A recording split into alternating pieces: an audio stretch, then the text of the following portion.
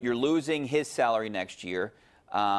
You lost Corey Dickerson's salary next year. There's going to be some other salaries coming off the books. You're going to have to pay Josh Bell a little bit more money. Your money next year is going to be around $60 million.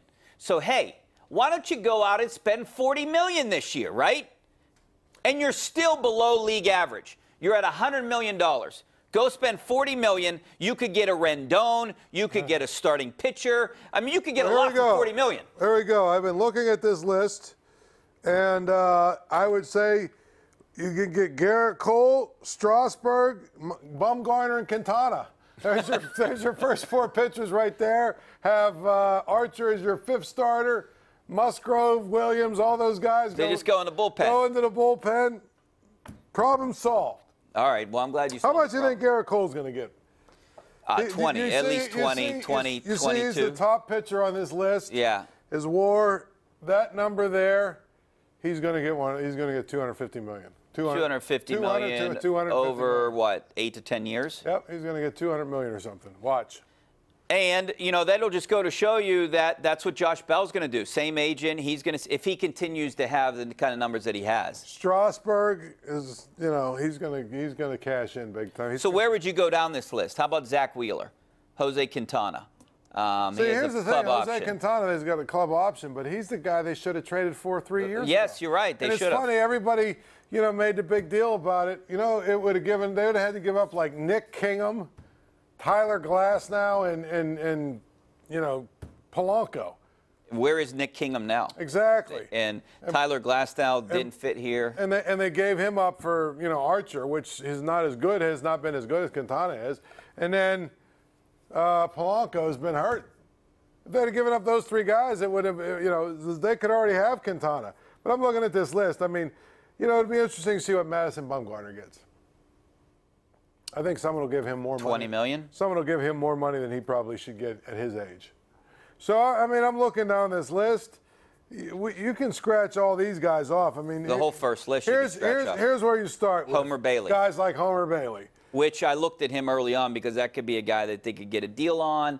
He's an older guy. Maybe they can fix him. I'll tell you another guy, and if Neil Huntington and everybody else, if they all survive, meaning it's the same philosophy that we've seen for however long. Here's a guy that they're going to go get. Gio Gonzalez. Reclamation project. Who is it? Michael Wacha. Watch. Okay. What about Shelby Miller? Let's go with the other. Michael Wacha, he's on this list, right, somewhere? Yeah, here he is. See? They're going to say, reclamation project, just needs to get in Uncle Ray's laboratory. We'll get him for cheap. He's going to become the next Edison Volquez or the next Liriano from 2013. We'll go with all those guys. I agree I'm telling you, that's the kind. You know, we're looking at the top of the list. Boy, this is what, you know. They're going to look at the bottom of this list and say, which guy on the bottom of this list has had some success in the past? Shelby Miller too, against them. Michael Wacha. Well, I'm saying Michael Wacha. I know. Actually, you know, I mean, he's had all kinds of injury issues. So they're like, well, you know, we can get him healthy. He's got to be rested. With his stuff, we can recapture it. There's a couple little tweaks to his delivery. We'll get him going, and we can get him for $4 million a year. I would say watch out for this guy, Gio Gonzalez, too. That's another guy that they've always had their eye on, whether it be trades or wanting to try to sign. He might be a guy that they might try to go out and get on the cheap. How about Corey Kluber? 34. Let's see how close we are to the offseason. I mean, let's see if they that's my prediction, is they'll go get a guy like Michael Wacha. Michael Wacha is second to last. Right. All right, let's go out to Pat out in Rockwood. What's up, Pat?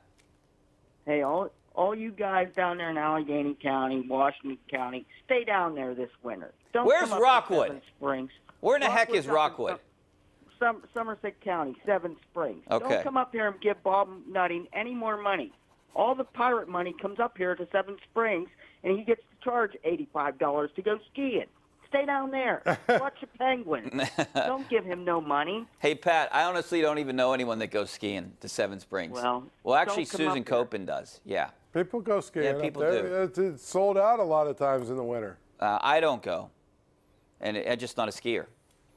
But thanks, Pat. I appreciate you telling us to stay here in Allegheny County. All right, let's go out to Rick out in Elwood. Rick out in Elwood. What's up, Rick? Slick Rick. We talk every night about Hurdle and Sarich. It's one problem. It's Bob Nutting. I know what you're going to say. I say that every single night, Rick. But he doesn't spend any money. He had Cole. They let him go. It's never going to change. It's been like this 20 years. It'll never change. Rick, how do you fix it then? We say this every night. Give me a way to fix it. How do you fix it? Like every team in Major League spent $150 million. That's about, they got to spend $150 million, period. Okay, but I understand that, but how do you fix Bob Nutting not being cheap? We're not going to get a salary floor. We're not going to get a salary cap. Cut. That's Until what that you need. happens, well, then it's not going to change. Yeah. You make the minimum salary $150 million, he'll get out. He won't stay. Well, that's got to be up to the player's going to be willing to There you go. hold out for something like that. Here's the plan. Okay, go ahead. Trade Josh Bell, sign Anthony Rizzo. There you go. It's problem solved. And Rendon. Let's get Rendon, Rizzo, and try to bring Garrett Cole back. Garrett Cole, and who was and Quintana, and there was one other, Strasburg. And the funny thing is, even if they signed all these guys, they still would be under the league average somehow. Yeah. Let's go out to Jim in Bethlehem. New Bethlehem. What's up, Jim? Jim. Okay, Jim just hung up. Ben, Hollidaysburg. What's up, Ben? Hey guys, how you doing tonight? Good, thanks for calling.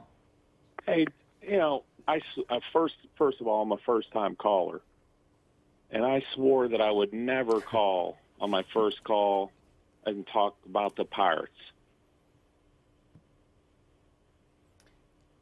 Okay. All right.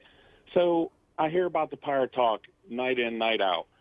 We talk about, I'm starting to hear this stuff about, the fans and season ticket holders not renewing, everything else. We talk about that all the time. What's going to change? What's going to change? You hear about social media and you hear about Colin Kaepernick and the effects that he had, with his whole thing.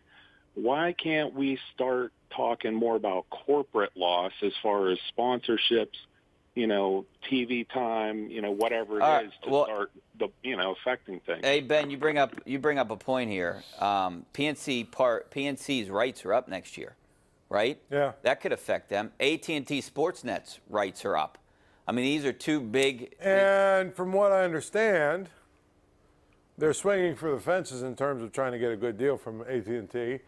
And the problem that AT&T has is if they don't have the Pirates, what do they do for programming for the middle of the summer? So they kind of have them held hostage a little bit.